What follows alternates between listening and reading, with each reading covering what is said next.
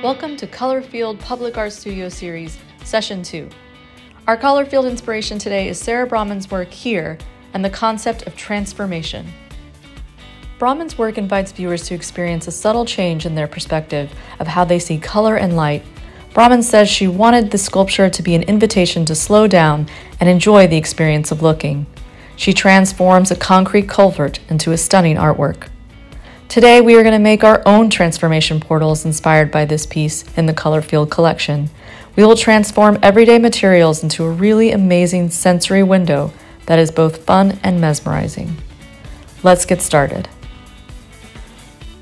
You will need craft paper or cardstock, pen or pencil, invisible tape, sandwich bags with waterproof seals, a cereal bowl or circular object that is about 5 inches across, scissors, and for what will go in our baggies, you can simply use water and food coloring or try glycerin and craft paint.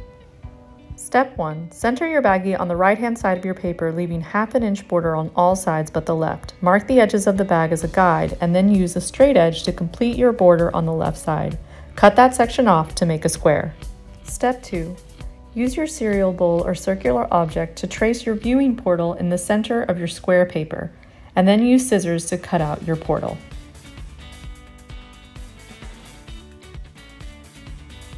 Step 3. Create your color transformations with your choice of liquid and materials. I like glycerin and craft paint, but you can also use tap water, food coloring, and cooking oil for a different effect. Try mixing colors inspired by Sarah's work, or light-catching combinations like blue dish soap and craft glitter. Step 4. Once your baggie is securely sealed, place it in the center of your portal.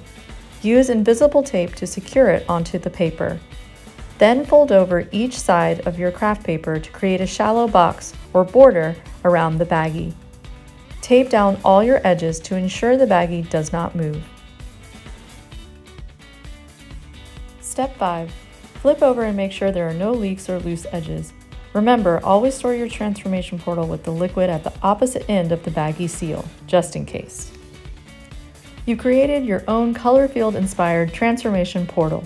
How many different color combinations will you discover? Here are a few of mine.